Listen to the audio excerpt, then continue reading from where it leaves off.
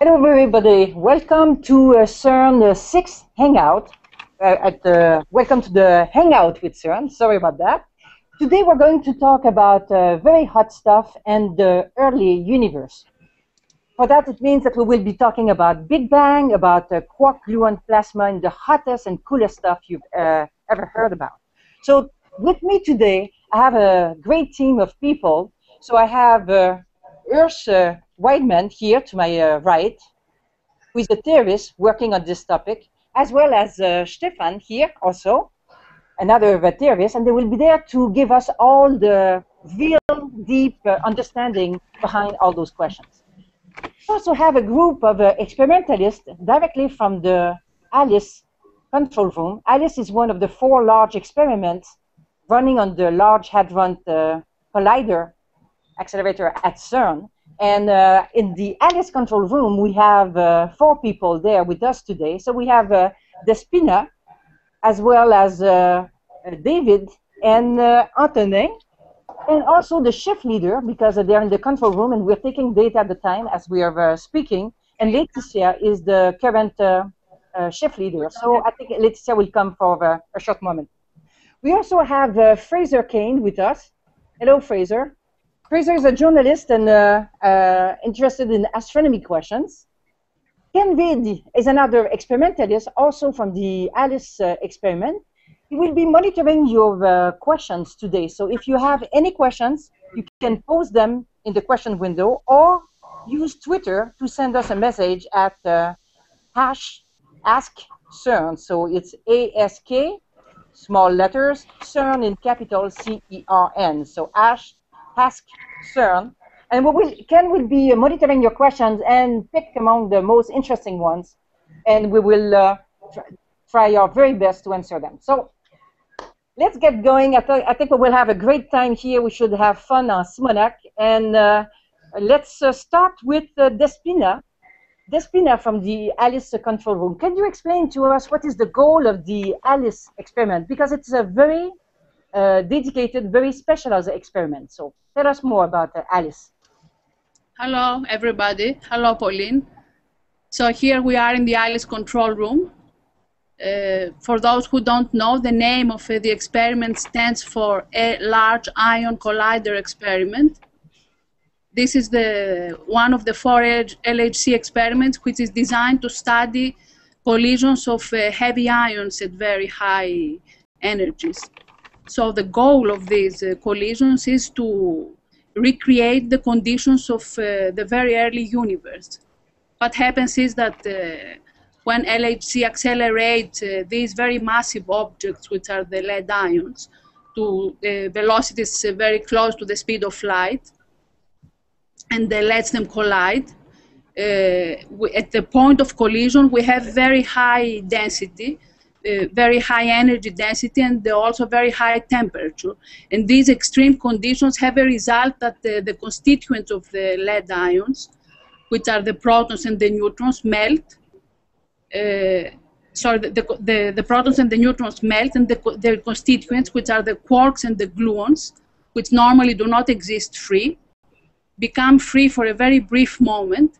And so a new state of matter is created, what we call quark-gluon plasma. Okay. Now this, yes, sorry. I will stop you there. Let's backtrack a little bit. You're saying that we're colliding heavy ions together. Can you explain what heavy ions are? Maybe people are not quite exactly sure what it is. So we're taking lead ions. Yes. Well, we take lead atoms. Lead is one of the heaviest elements. It has 82 protons and 208. A total of 208 protons and neutrons. So we take these atoms with a series of procedures. We remove all the electrons. So we end up with fully ionized, with bare lead nuclei. And it's these lead nuclei that we collide. And they are very heavy because compared to the proton, which is the other particle, which is accelerated by the LHC, it is 216 times heavier. So it's really something very heavy. Okay, so you take a big mass a big glob of protons and neutrons, 208 of them, and you smash them against another blob of 208 protons and neutrons. And of that, the quarks that are inside the neutrons and the protons, they get free for a short moment. The quarks get all mixed up, entangled, and they produce this very special state of matter that you call the quark-gluon plasma. What are the gluons exactly? Maybe, Antonin, you would like to answer that? What is the gluons? What are the gluons, sorry? So you may know that in physics, we think about in terms of interactions. So in physics, there are 4 fundamental interactions. So they are the one that make your, let's say, your daily life, the one you are used to, which is electromagnetic force and the gravity. And there are also the weak force and the strong force. And what's about the strong force? This is the force that bind together the strongly interacting matter, like the core of the nuclei. How the nuclei are able to sit together, all the nucleons are able to sit together, and below even the nucleons, what's inside the nucleons, so the quarks, how the quarks can glue together. And in particle physics, the way we think in terms of interaction is that the interaction are conveyed by some special particle. And the special particle that give the strong interaction, this is the so-called the gluons. Okay, so the gluons are keeping the quarks together within the protons and the neutrons. Yes. So when you collide the big blob of 208 protons and neutrons against another 208 protons and neutrons, then out of that emerge the quarks and the gluons, and they form a state and a kind of a fluid with all those particles floating around. Is that correct? That's maybe a theorist could confirm on that. Is that pretty much the picture, Urs? Could you? Yeah. So this is indeed the picture. The idea is, given that these objects are very massive and they are collided at these high energies, to deposit the higher mass in a very small volume. And that automatically leads to a very high density. And that automatically implies also a high temperature in the end. It implies thermalization processes in the end. And why do you want to create such a mess? How about you, Stefan? Well, it's in a way a unique possibility to study a state of matter which otherwise cannot be studied in the laboratory. And it is in contrast to other kinds of matter that you usually study, like in condensed matter in a crystal, for example, or in water, in other liquids. It is governed by a completely different force, by these gluons that were mentioned before. And so it's a very interesting thing to do this in the laboratory and to try to find out as many things as possible about this state of matter. And is there any quark-gluon plasma outside of, in the middle of our detectors here at CERN? Can we find some quark-gluon plasma at in nature? How about that, Urs? Well, in the detector there is that's where it is produced. Clearly, the high temperatures or densities they would cool down or explode if expand and thereby cool down if one would just put them up on a table. On the other hand, in the thermal history of our universe, and that is the other big word we want to discuss today, the Big Bang. In the thermal history, we expect that this high temperature and exactly this mass reproduced now by LHC existed in the early stages of the universe. And that is certainly another important motivation for looking at it, although the connection is possibly a bit more difficult to make. Okay, so if I get it right, you recreate a state of matter that is so hot and so dense that only existed at the time of the Big Bang, that we don't find it elsewhere in the universe right now.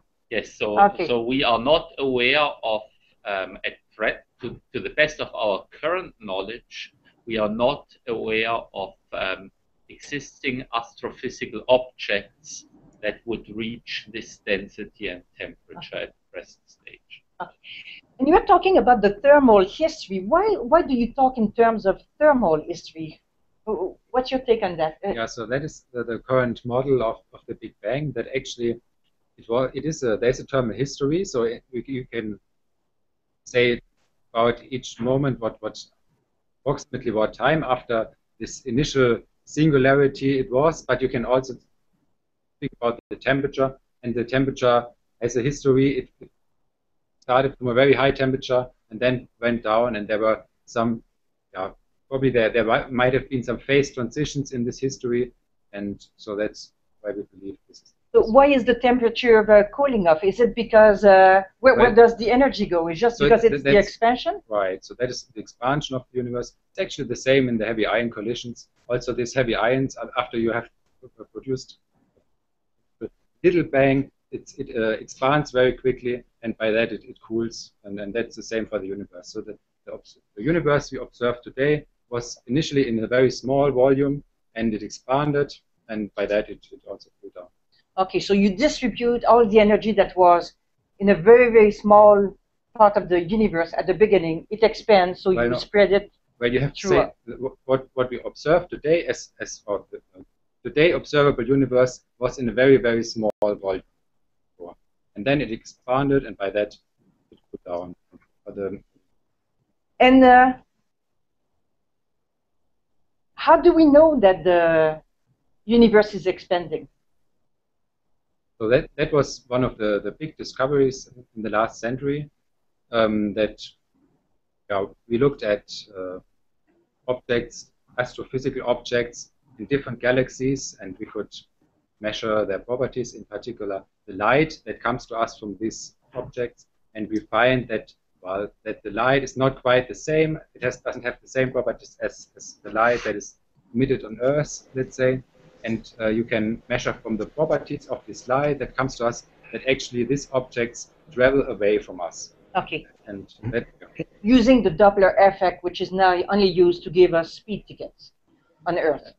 That's it. Wow. Yeah. So it's a very funny Doppler effect. On the one hand, of course, because something disappears, we know it from a racetrack, from a car. That there is a Doppler effect, but on the other hand, what really matters for as light property is that the room itself is stretched. So the room itself expands, and that changes the property of the light. So a light wavelength that sits in this room gets stretched out, and in this way gets cooled in a fashion that is different from the fashions by which we experience cooling here. Hey, Pauline, doesn't that bring us to our question? Why not? Yeah, Ken, you had some special questions for us, for our listeners today. Yeah, we're mainly looking for science questions on social media, but just to make it fun, let's play a quick game here. We will be looking for the first answers, and the prize is going to be a download of one lead-ion collision from Alice. Okay, so we think this first question, probably we're going to get an answer pretty quickly. So we've got two questions, easy and hard. Who is first credited with evidence for the expansion of the universe? We'll take the first one that comes in on Twitter or Google+. Okay, we bet you're going to get that one. But now, can you get this one? What famous, and I love the sound in the background, Steve, thanks. What famous 19th century writer proposed a theory that the universe would stop expanding and then contract in a miserable and terrible conclusion? We'll take the first answer on that one, and that one's a bit harder. Back to you, Pauline.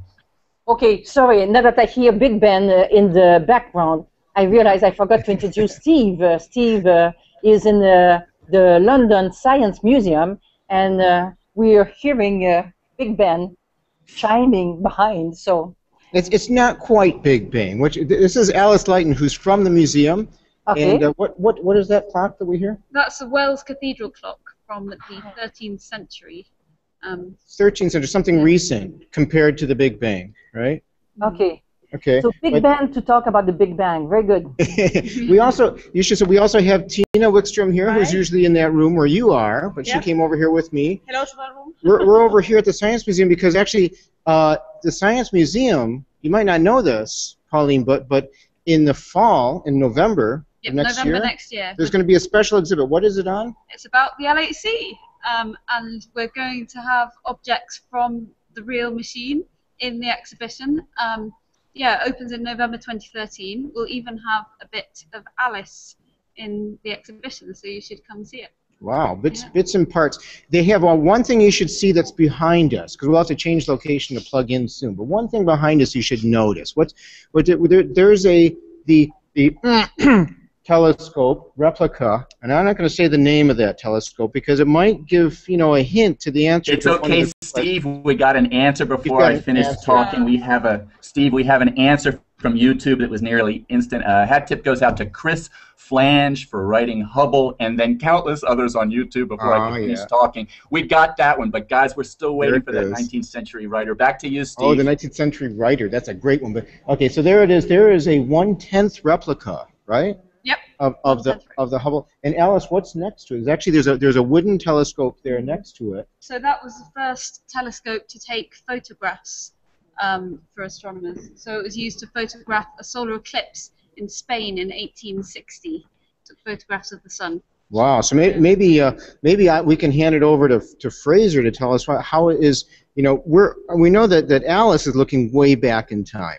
But before we were doing particle physics, we were also looking back in time, weren't we? And we were using other methods to go back there, like this. Well, all telescopes are really just time machines, right? So you can, as we look out in space, because light is moving at the speed of light, the further out we look, the further back in time we're looking. So if we look to the moon, we're looking at about, say, a second away. If we look to the sun, we're looking 8 minutes away.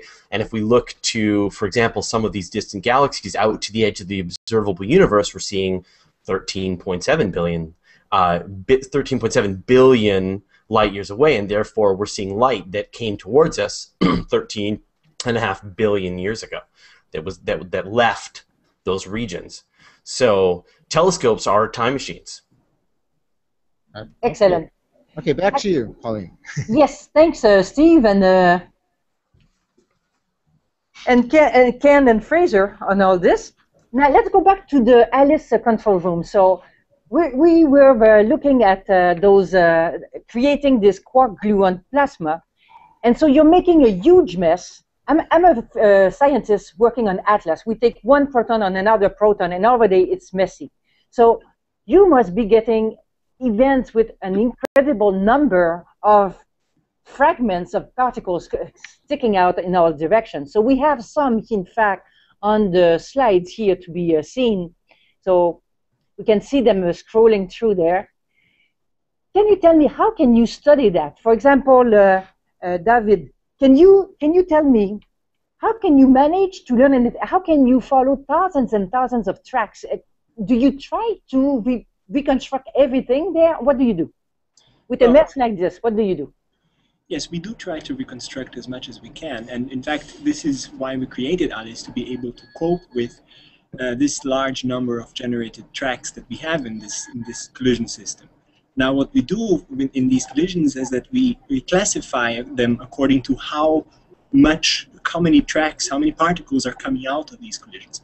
And then because these two lead nuclei are very large, what you can have is that they can either hit themselves head-on, or that they can just hit them like passing by on a peripheral collision. So you can really have like two balls hitting each other head-on or not. And what we use is that we estimate that the number of particles coming out of the collision depends then on how the collision was geometrically also. So if you have a head-on collision, you have a lot of energy involved in this collision, and you have a lot of particles coming out. And if you have less particles coming out, you can relate this to a collision in which the two nuclei just passed each other and didn't hit each other head-on, but they just hit each other like peripherally, as we say. And this is one of the things that we use to classify these collisions and then study further their properties to see if we can find any hint that we have indeed some behavior that is consistent with this quark-gluon plasma. But if you end up with thousands of particles sticking out, what can you learn from that? Are you trying to learn something from each of them, or is there some collective behavior? Does it act like thousands of free people, like a huge crowd with thousands of people running in all directions? Or are they well-behaved, like schools, kids getting into the school in an orderly fashion or something? Well, that's the thing. You want to really study if they have any collective behavior in this sense, because if they're coming from some thermalized system, if they're coming from this liquid state, they may have relations to each other, and this is something that we really study in many different ways, actually. So we are indeed looking for some behavior that relates the particle production somehow, so that they have some collective behavior, as you say. And one of the first things that you can think about is if you're colliding protons and you're colliding lead, you can think of lead as being a lot of protons colliding. That's one of the things that you can think of. But then the question is indeed a lead collision just a superposition of proton collisions? And this is something that we study, and we find, in fact, that it's not so. There are several different things that are not as if the lead collision was a superposition of proton collisions. And this is indeed, how we try and figure out more about what it is that we have in this earlier system, in this quark-gluon plasma, before we then have this explosion, and then we have all the particles that we detect, because we have to somehow infer some properties and some behavior of this quark-gluon plasma. And this really behaves like a fluid with a collective behavior, collective properties for the whole thing, not just random motion of all these things, but they have some sort of a collective behavior. Yes. Very interesting. Okay. Yes. I see that Ken has been gathering some questions, so maybe I see one here that is relayed by one of my colleagues. The question comes from a listener who is asking, why was the universe in a super compact, infinite density and high temperature state in the first place? Why couldn't it have been in any other state? That is actually a very good question. And so far about this very, very initial state, we don't have any idea. So our theory doesn't give us an answer to that question. We know what happens after the state was there, after the expansion began, so to say, but we cannot say where this initial state came from. Why don't you Google it? No, it's true. The scientists, our history starts at the point of the Big Bang. What came before, we have no idea. Actually, it's even worse. We don't even know the theory that would be needed to describe this very well, because we know that gravity is very, very important for this, of course, and also that quantum effects become important if you go to very, very early times in the history of the universe. And at that point, we would like to have a theory that combines quantum mechanics and gravity, so the theory of Einstein, theory of general relativity, but this theory is not yet completely understood, or one can say that it has to be developed in a way. Okay. Still. So is it possible, Ursa, that before the Big Bang, that the Big Bang was the follow-up of a big crunch, that maybe we're in a cycle of big expansion and big contraction phases? As Stefan pointed out already, in going back in time in our history of the universe, we come into a regime where our theories that we have developed and tested stop working. They stop working because the theory of Einstein, general relativity, would have been supplemented by concepts that we don't know how to embed in this theory. In the theory of Einstein, in fact, if you go back in time, the notion of time ends with a Big Bang. So there are various discussions of how to continue this or not to continue, but I think it's fair to say that there is no crisp statement, and the question whether there is something before the Big Bang used in our human understanding of what was yesterday is not a question that is necessarily well posed if it comes to the Big Bang. Okay. But don't we find ourselves, sorry, in a universe that has dark energy, that is actually the expansion of the universe is accelerating? And so, you know, the observations that people make now is that the universe is just going to accelerate its expansion apart, and so there, you know, will never be a big crunch. And so if it was some kind of cycle, we're out of that cycle now with the So that is right. One of the big developments over the last decade is that this question of whether the universe would, in its current in its current state, finally recollapse, or whether it would expand forever, has been addressed by precision measurement. We know now the matter content of the universe to an extent that the other content of the universe. So not only dark matter but also dark energy. That we have an understanding that the universe will not recollapse. Yeah, okay, well, that's good news. Okay. And in fact, it's not clear that it's good news. The long-term history is a rather boring history of a cooled down system. But it's really long-term meaning longer away than the current lifespan of the universe. So, Ken, maybe you have some... Sure, absolutely. We're getting a couple questions right there. I probably should have just jumped in. So they're related, and it's tying together our whole theme here today. Kamal Pangani asks on Twitter, so how long is this quark-gluon plasma present in Alice? But before you jump in there, Alice, with your answer, we're getting a similar question. What is this era or epoch in the early universe after the Big Bang where the quark-gluon plasma was? So if you guys can connect that with Pauline and at the Alice control room, how long is this quark-gluon plasma present in Alice? How long is it present in the early universe? Back to you, Alice control room. Maybe Despina, you want to address this? Antonin. No. Antonin? Okay. Okay, so I take this one. So let me maybe first start with the universe. As far as I can tell you, so the quark-gluon plasma is suspected to be alive in the early universe for about, let's say, 1 microsecond. So between 0 and up to 1 microsecond. So this is the life of, let's say, the quark-gluon plasma in the hot and dense early universe. Now, as far as Alice is concerned, the situation is a bit different. So the time span of the quark-gluon plasma is very important to keep in mind because it's just a very small amount of time. It's about 10 to the power of minus 24, 23 seconds. It means this is a very transient object in our detector, and actually it doesn't live at all in our detector because as soon as it's here, it's actually gone. And what we see is just the remnants of such a collision. Okay, sorry, Antonin, I missed the number. So you said it's 10 to the minus 24 seconds?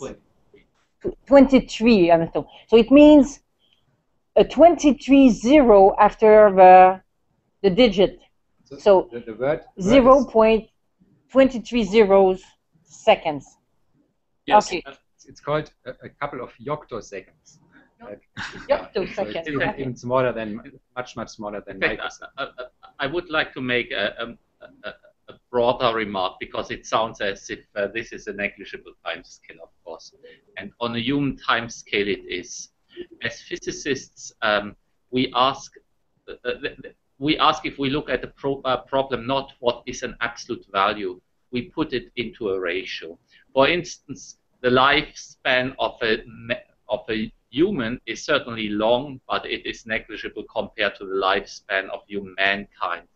The lifespan of the Earth is certainly long, it is sizable, but still small compared to the lifespan of the universe. The scale of a centimeter is certainly large for an ant, but is unimportant for many effects in the universe. If we want to understand galaxies, the scale of a centimeter is negligible.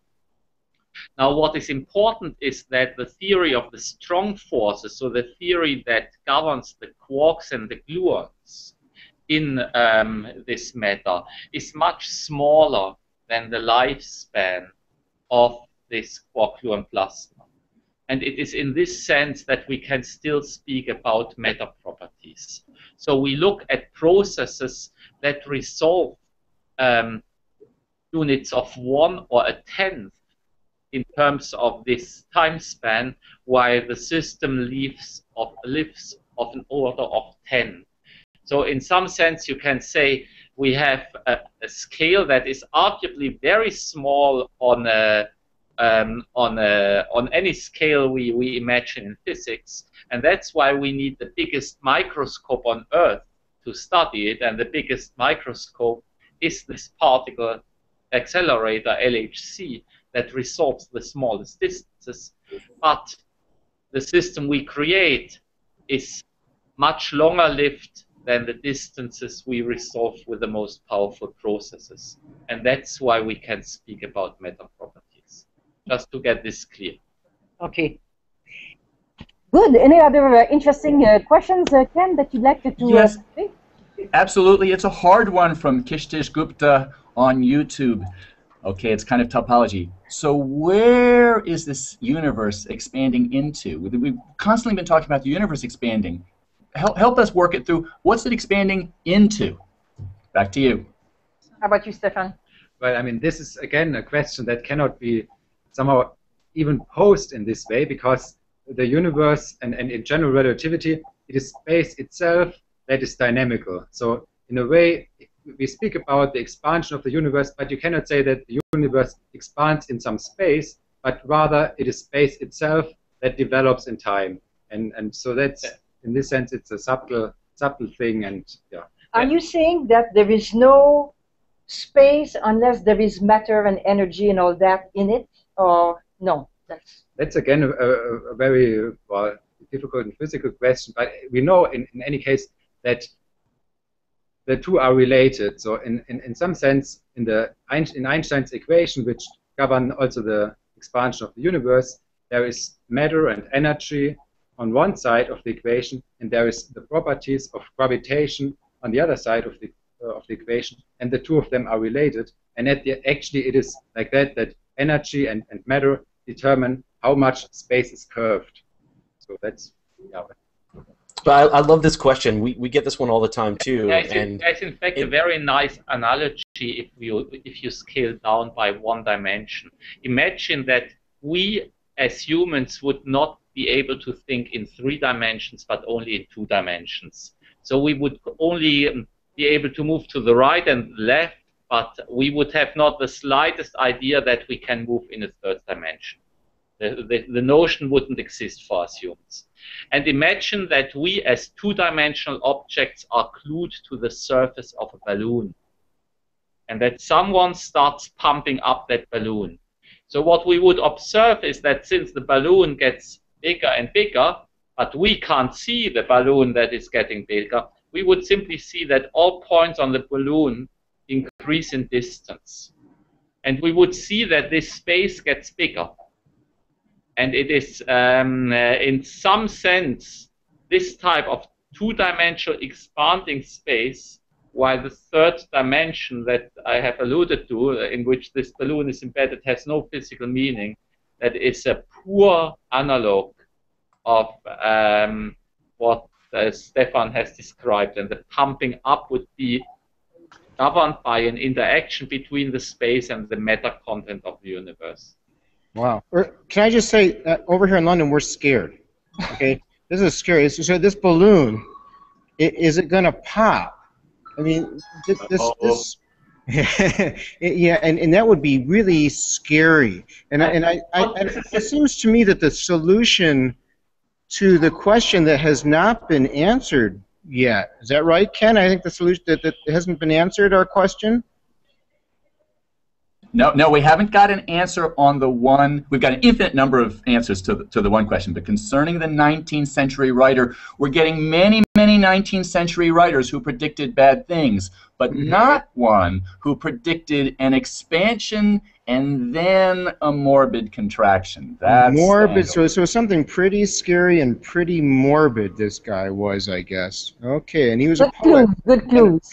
Okay. I think, Fraser, you had something you wanted to say?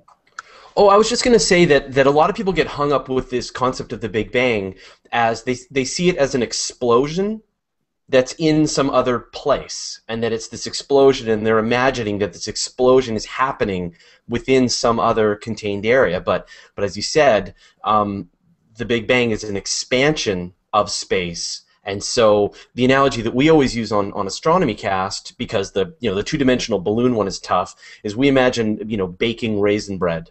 And so, you can imagine that you've got a nice raisin bread, and it starts out as just a batter, but if you're inside the raisin bread and you're standing on one of those raisins, you are one of those raisins, and the raisin bread is baking, then the bread is going to rise, and all of the raisins are going to be carried apart from each other within this raisin bread. And so, as any raisin, you're going to see all the other raisins moving away from you, but it's still kind of and in this case, the analogy does fall apart because the raisin bread is in a pan and it's in an oven and so on. And so imagine that instead it's just the raisin bread is all there is. then that's the analogy that you can use. And so the question, people hate it when we answer this question because essentially the question doesn't make sense because the universe is everything. So the it's not raisin expanding bread, into anything. The raisin bread is everything. So outside the raisin bread, the world does not exist. Yes, there's nothing to expand into. Pauline, maybe you can correct my French. I know you speak French very well. That must be what the French call the raison d'être. Raison d'être. Oh my God. Okay, I'll sign off. Raison d'être. Oui. Okay. Any more pertinent questions to our matter? Absolutely. We've got a couple people. We've got the English bassist and Enzo Russian, both on YouTube, asking a similar question. So Fraser and you, Urs and Stefan, we've got this raisin bread. It's expanding, but I got a problem there. Isn't it so nearly infinitely dense? Why doesn't it just collapse under its own sheer weight? If it was going to collapse, why didn't it collapse right then at the get-go? Back to you. Because it's not a souffle, I guess. Okay, who wants to take this one? Stefan? Well, so that there are different material properties that somehow govern the dynamics of the universe. And it is true that gravity is, in a way,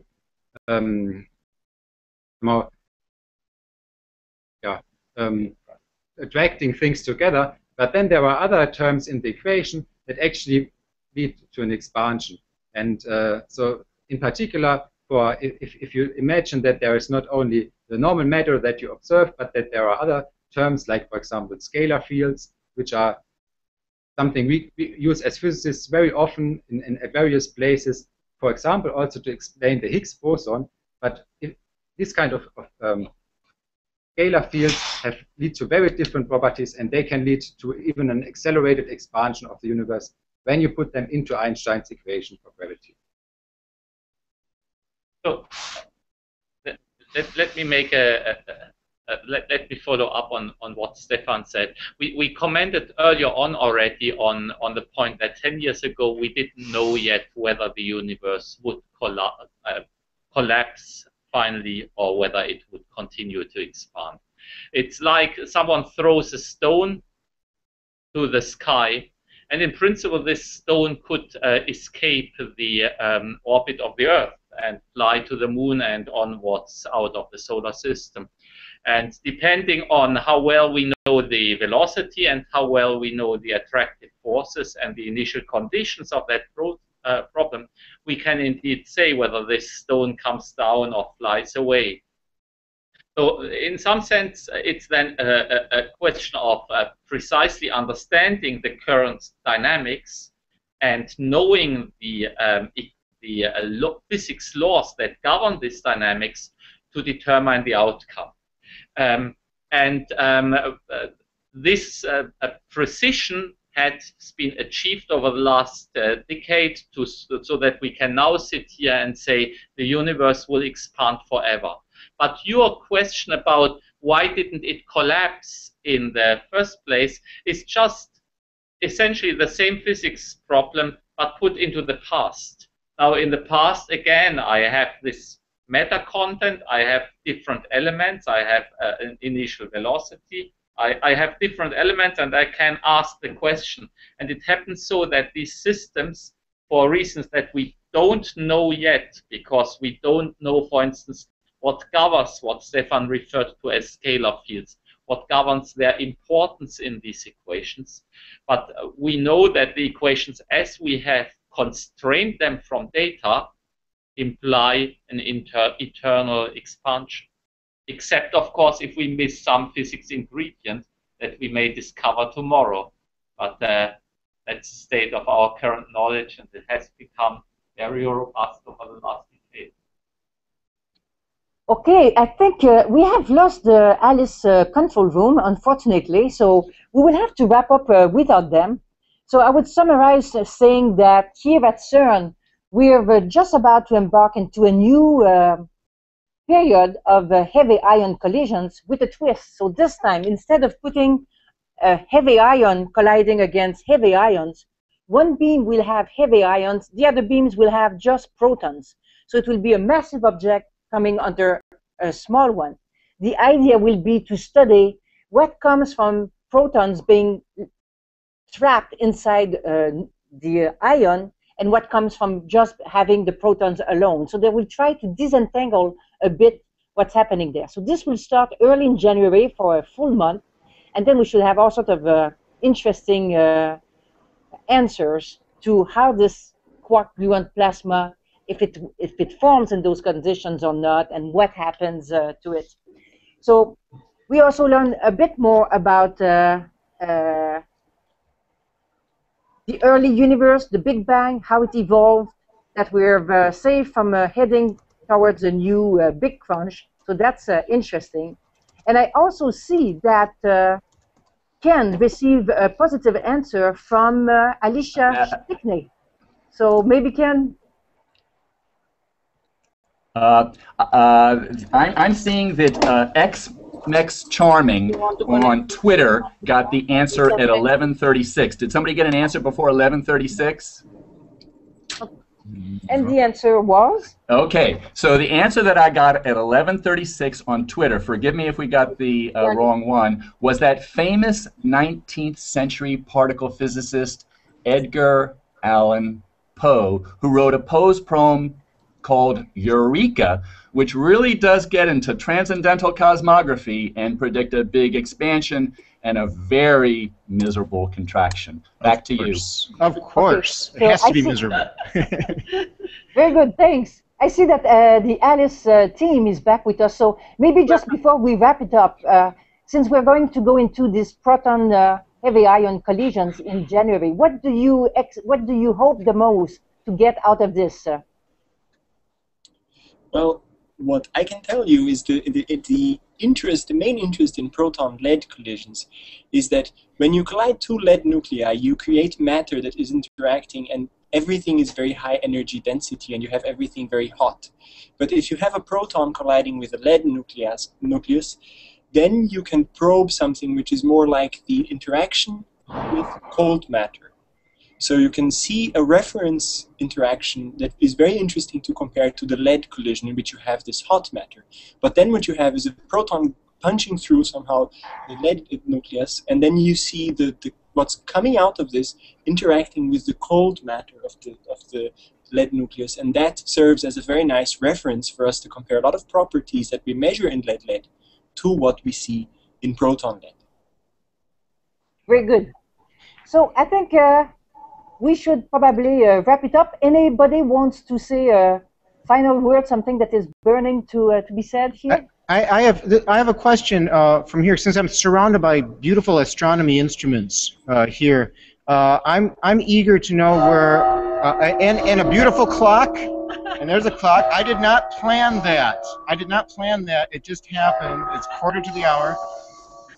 So I wanted to ask Fraser where I can listen and learn more from Fraser about astronomy. You have a place where you like to talk? Sure. Thank you very much. Yeah, so I do a weekly podcast with a PhD astronomer named Dr. Pamela Gay called Astronomy Cast, and every week we pick a different topic including some of the ones we've talked about today. And yeah, and we just explore that concept top to bottom. I'm the person who asks all the questions, and Pamela is the big brain that answers the ball. So we just finished. I'm trying to think. We're well into the 200s. So 280. So we've every single topic that you could possibly imagine in space and astronomy, we have covered it. So that's astronomycast.com. Thank you. Astronomycast.com. What day do you do that? When do you do that? We do those on Mondays. We actually do them here on Google Plus as well as a live Google Plus Hangout. And so we record our show, our podcast, and then we also stick around for another half hour and answer anyone's questions. So if I can see tons and tons of hundreds of burning astronomy questions, so we're happy to take all those on as well. So if you want to come and join us on Mondays at noon Pacific, 3 Eastern, what's that? 1800. Yeah, midnight in England, your time. In Tahiti? No, never in mind. Tahiti, yeah. But yeah, so we do that on Mondays, and yeah, and we're happy to answer any astronomy questions. Excellent. And to close this one, let's have an ad here from Kate Carroll, who is next to me, and will tell us what is the topic next week. So hello everyone, we're going to be joining the Google Science Fair next week. They're running all through December. They're doing Distember, so STEM being science, technology, engineering and maths, and CERN is going to be part of Distember next Thursday on our regular time slot. So we'll be posting more about that in the coming days, but stay tuned for that. Okay, thanks. Okay, thank you all for joining us here in the Hangout with CERN. So thank you for the Alice team. There was David, Antonin, and Despina. Thank you to Fred for joining us. Fred, what am I saying? Fraser. It's getting late. Fraser. And thanks to Ken for monitoring all the questions. Steve for Merci, Pauline. It was a lot of fun. Thank you. And Steve for playing wonderful chimes every 15 minutes. It's hard work. It's hard work. I hope you enjoyed. Yes. Okay. Be sure to come visit this place. It's outstanding at the Science Museum here. And right next door is the Natural History Museum we went to as well, which has incredible things in it. I saw an exhibit with Charles Darwin things, old stuff, okay? Human living stuff, but old stuff. The Science Museum has amazing stuff as well. So. Yes. Oh yes, this is really a nice place. I absolutely recommend you to come here. Very good. Thank you all, and see some of you next week. Okay, bye-bye. Bye-bye. Bye-bye, everybody. Bye-bye.